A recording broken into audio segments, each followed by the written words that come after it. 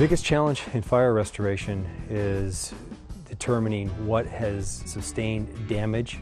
When something has been damaged, can it be restored? The conventional methods we used to use were manual, sanding with sand blocks, with vibrating sanders that have a hose attachment to them, grinders, and wire brushes. Accessibility seems to be the biggest challenge. The solution that we found with cold jet in the fire restoration is the hard to clean areas, such as where 2x4s meet up with what other materials, whether it's stucco or other wood members.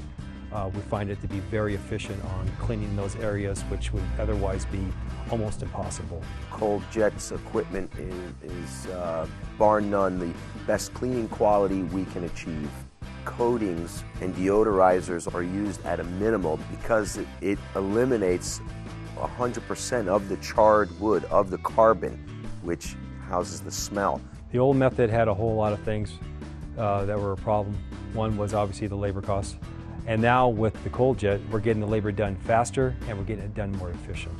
Cold jet has provided unprecedented speed. It's 60 to 300% quicker, depending on what we're doing. It used to be we could send out possibly 3 to 4 guys for a week to do a job, where now we can send 2 guys out and we're done in a day to a day and a half.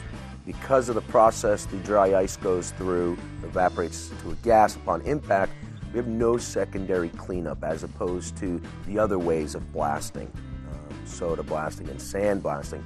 I learned to use the cold jet system in about 10 minutes. Before and after with dry ice is very dramatic from the standpoint, not only you can see where you've been and where you're going, but it actually cleans the wood up extremely well, in some cases better than what it was prior to the loss.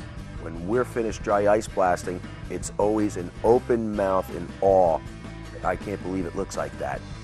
We literally bring wood back to pristine, what it was when it was brand new. I would tell anybody out there that's looking at dry ice blasting to give it a shot and take a look at it and weigh out the situation that you're using now and see how it can apply to your company, because it could be a moneymaker as far as time and getting that job done and getting it done fast so you can get down to your next job. And like we said, time is money. You get what you pay for with cold jet. It's worth its weight in gold.